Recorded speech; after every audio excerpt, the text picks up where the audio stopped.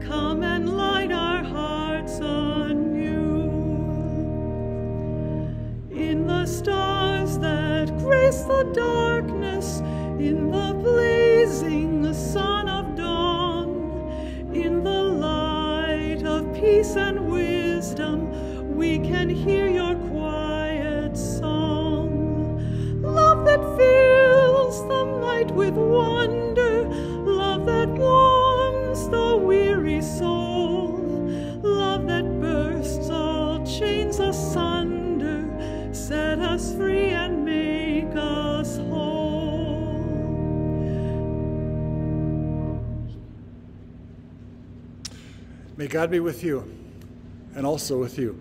Let us sing our thanks to God. It is right to give God thanks and praise. Blessed are you, Creator of the universe. From of old you have led your people by night and day. May the light of your Christ make our darkness bright, for your word and your presence are the light of our pathways, and you are the light and life of all creation. Amen. Our psalm for last Sunday is Psalm 27. We'll read it responsively by half verse. The Lord is my light and my salvation. Whom then shall I fear? The Lord is my stronghold of my life. Of whom shall I be afraid? When evildoers close in against me to devour my flesh, they, my foes and my enemies, will stumble and fall. Though an enemy encamp against me, my heart will not fear. Though war rise up against me, my trust shall not be shaken. One thing I ask of the Lord, one thing I seek, that I may dwell in the house of the Lord all the days of my life, to gaze upon the beauty of the Lord and to seek God in the temple. For in the day of trouble, God will give me shelter. Hide me in the hidden places of the sanctuary and raise me high upon a rock. Even now my head is lifted up above my enemies who surround me. Therefore I will offer sacrifice in the sanctuary, sacrifices of rejoicing. I will sing and make music to the Lord. Hear my voice, O Lord, when I call. Have mercy on me and answer me. My heart speaks your message. Seek my face. Your face, O Lord, I will seek. Hide not your face from me. Turn not away from your servant in anger. Cast me not away. You have been my helper. Forsake me not, O God of my salvation. Though my father and my mother forsake me, the Lord will take me in. Teach me your way, O Lord. Lead me on a level path because of my oppressors. Subject me not to the will of my foes, for they rise up against me, false witnesses breathing violence. This I believe, that I will see the goodness of the Lord in the land of the living. Wait for the Lord and be strong. Take heart and wait for the Lord. Let us pray. Lord God, our light and our salvation, grant that your servants who seek your face in times of trouble may see your goodness in the land of the living. and that we may be set safely on the rock of our faith, Jesus Christ, our Savior and Lord. Amen. Psalm 27 is unsettling. I mean, is it a psalm of trust, or is it a psalm of petition? I mean, the psalmist is all over the map here. He's out of control. And that's precisely the power of the Psalms. I mean, they are rarely clean. Like us, the psalmist's mind is bouncing off the walls. First it's, I trust you, God. And then it's, hey, God, where'd you go? And then back again. This is the psalm paired with last Sunday's gospel, where Jesus is standing outside of Jerusalem, where some well-meaning Pharisees are warning Jesus to stay away. Yet Jesus says, I must be on my way, because it is impossible for a prophet to be killed outside of Jerusalem. Jerusalem, Jerusalem, the city that kills the prophets and stones those who are sent to it. How often have I desired to gather your children together as a hen gathers her brood under her wings, and you were not willing. Jesus knows what his mission is, what his passion and crucifixion mean, how Holy Week will play out. He's told his disciples such 3 times already. On the one hand, he trusts God, and yet, on the other hand, as he will pray on Maundy, Thursday, Father, if it is possible, let this cup pass from me. And then on Good Friday on the cross, he will cry out, my God, why have you forsaken me?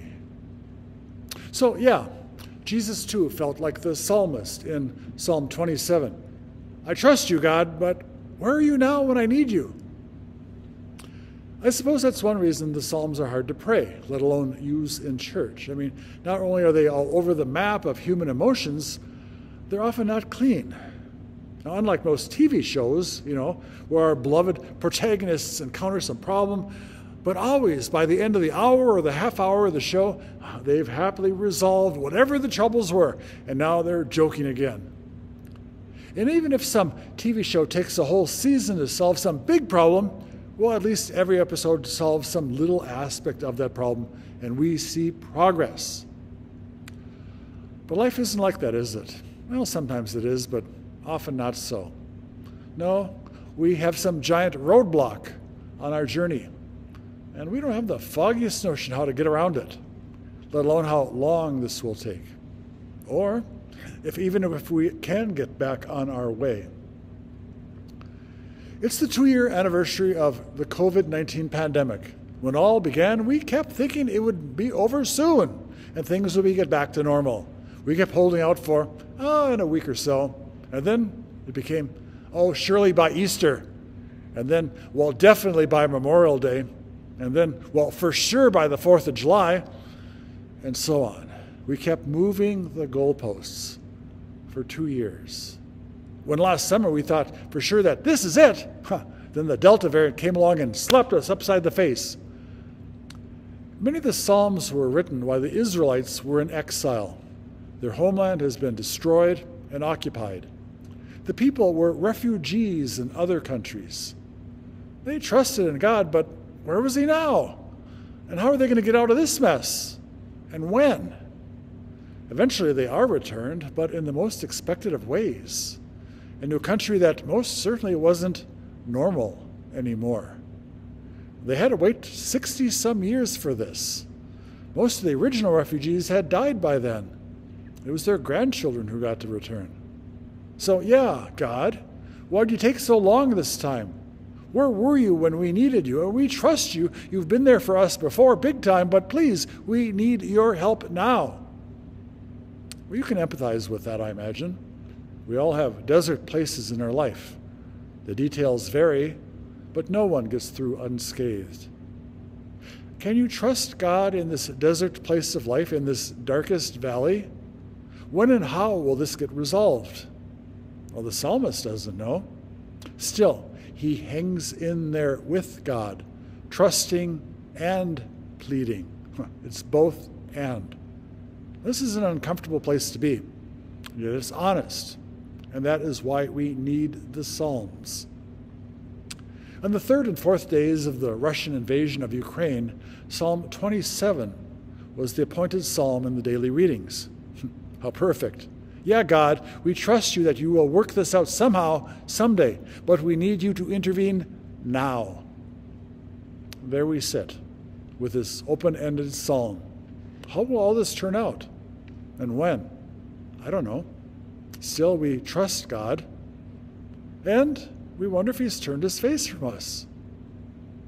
In some TV shows, when our heroes cannot resolve the problem in one episode, the episode often abruptly ends with the caption, "Stay tuned for next week." I think Psalm 27 is like that. I still don't like it, that it's not neatly wrapping things up by the end, but I will stay tuned. I have no other choice. Where else would I turn? The light shines in the darkness, and the darkness has not overcome it. Our gospel canticle is, "My soul proclaims your greatness."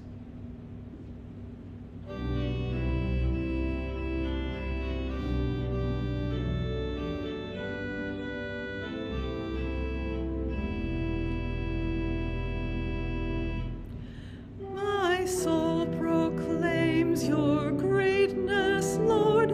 I sing my Savior's praise. You looked upon my lowliness, and I am full of grace. Now every land and every age this blessing shall proclaim. Great wonders you have done for me, and holy is your name. To all who live in holy fear, your mercy ever flows.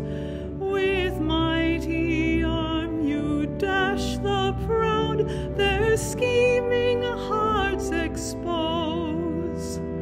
The ruthless you have cast aside, the lowly throned instead. The hungry filled with all good things, the rich sent off unfed. To Israel your servant blessed, your help is ever sure. The promise to our parents made, their children will secure. Sing glory to the Holy One, give honor to the Word, and praise the power of the Most High, one God by all adored.